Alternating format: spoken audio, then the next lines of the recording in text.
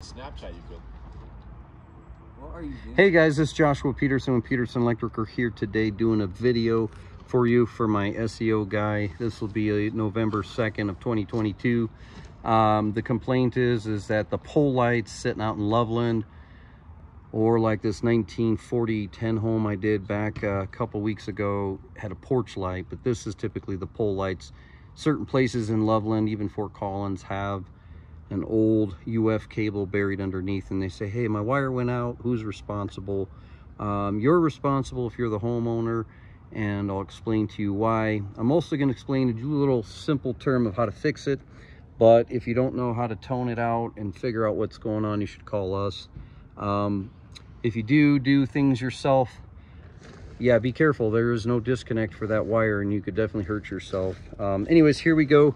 I'm introducing you to today.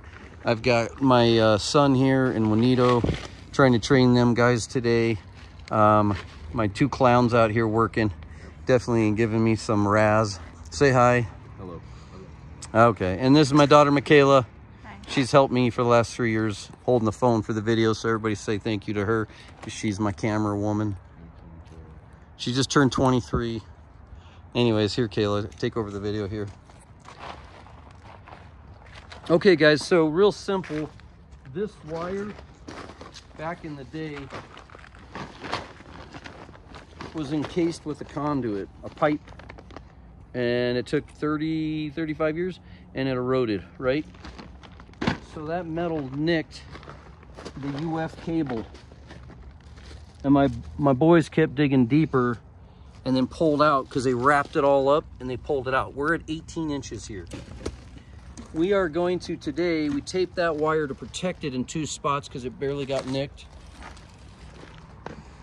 We used a heat box, that box, okay, and then we're sleeving that wire in a piece of Schedule 40, 3/4 inch, makes it easier. Stand back now.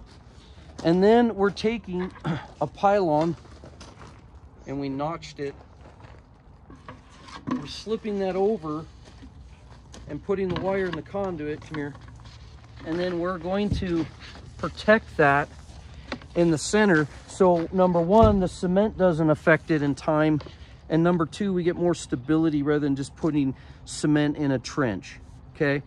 And that wire that's nicked will always be protected in the conduit, so we don't have to worry. If we had to splice it, I told her we need to come back with our Kubota, move all this, dig it out deeper, put a manhole, and then daisy chain and jump it and put a manhole there. Or move the whole wire that way and not nick it and have the post over there. But as of today, it's going to work just fine. She ordered a post. This post will then, therefore, this conduit get cut, and this post will be the center of cement. And then we will cut off that conduit, probably lower, boys, are you listening? Lower than here, so we can put the rod through, because there's a rod that goes through for flag and a photo eye, and then the post head. So this will end up going in, look in there, like that. Okay, so that'll protect the wire, the conduit, the cement, and this post, and if it rots in 30 years, it'll probably just break off. All right, guys, thanks for joining us. Oh, one other thing real quick. I'll show you this. If you're looking for that photo eye, you usually have to call utilities. And it's going to be typically on your meter.